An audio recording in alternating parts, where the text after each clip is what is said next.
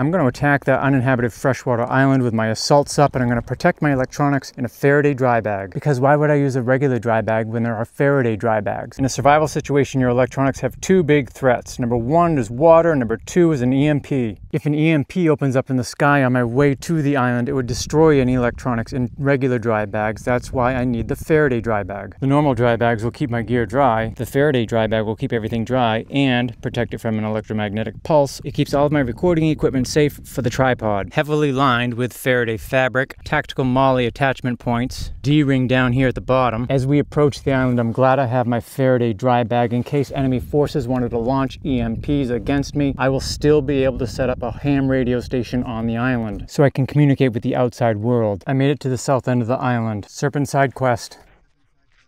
My electronics survived the trek across the water, and those suppers over there, they probably don't even have dry bags for their electronics, let alone Faraday dry bags.